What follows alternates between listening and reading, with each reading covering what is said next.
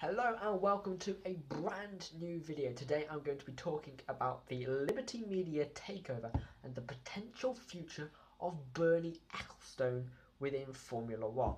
So obviously the F1 Supremo Bernie Ecclestone has been in Formula One at the top of the management as the guiding leader of Formula One since 1978, and it could emerge this week that Ecclestone would be forced to step down as a result of Liberty Media's takeover of Formula One to have 100% assets in the sport as early as this week, potentially, as it was announced a few days ago that Liberty Media, by the FIA, had been allowed to take complete control of Formula One, which is going to allow for more progressive diversity, allowing greater distribution of cash. Liberty already said a couple of days ago that Ferrari,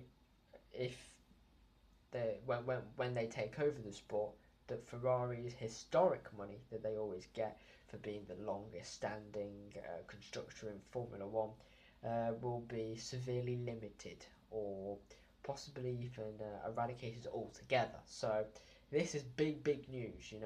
Ferrari obviously are not going to be very happy with this, but Formula One, this is kind of the right steps. This is going to allow teams like Force India to be further and further forward in terms of the Formula One grid, and this is going to mean for better racing. Liberty also wanting to engage with the fans more, allow greater fan access, more social media, potential coming back to free-to-air TV services. So these are the kind of steps that Chase Carey is outlining already. So this is really positive for the sport. This is really positive for Formula One going forward. In regard to Mr. Ecclestone, I think this is very likely that he's going to step away, because Bernie's way of running Formula One is a very dictatic point of view, whereas Liberty want to employ a more democratic way of running the sport. And it's going to be very difficult if Bernie is like, right, employ a new qualifying system, this isn't working, whereas Liberty's like, is it working? Let's think about this. Should we employ a new system? Is qualifying actually the biggest issue? Which is going to be great for the sport, great attacking the issues at the heart. And further to this, Liberty takeover is potentially going to add an extra injection to keeping the British Grand Prix alive. Obviously, it's fairly big news. It's been rumbling on for a few weeks. Nothing has been decided here or there. Last week, Derek Bell said it's probably likely that they will employ, but with Liberty taking over, Liberty can be like, okay, right, this is a stupid clause. Why should you be paying an extra 10%?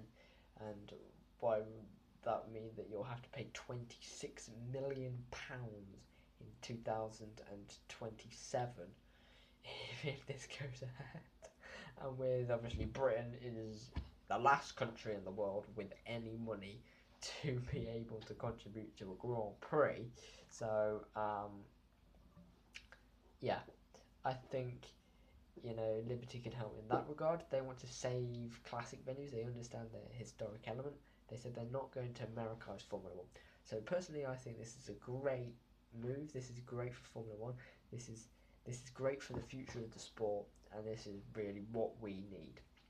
Okay, so that's basically the video done.